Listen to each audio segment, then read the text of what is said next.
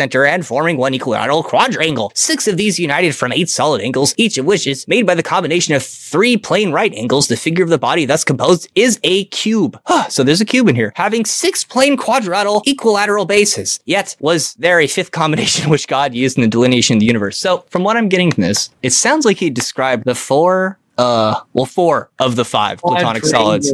And you have to probably take it in the butt to even learn about the 5th and take an oath of secrecy and do sounds good to me. Where do I sign? I'm pretty sure you also have to have a penis, but I don't know. Huh?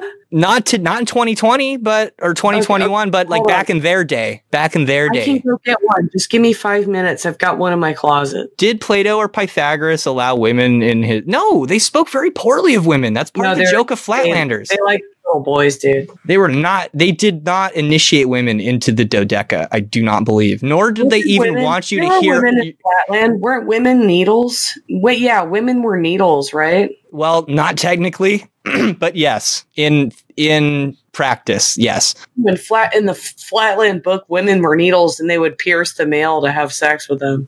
I don't remember the sex part. That was maybe left out of the version I read. That's how they would procreate. That's how they would kill their husbands, because they were the most deadly. Oh yeah, that's how they would kill them. Well, I think we're there already.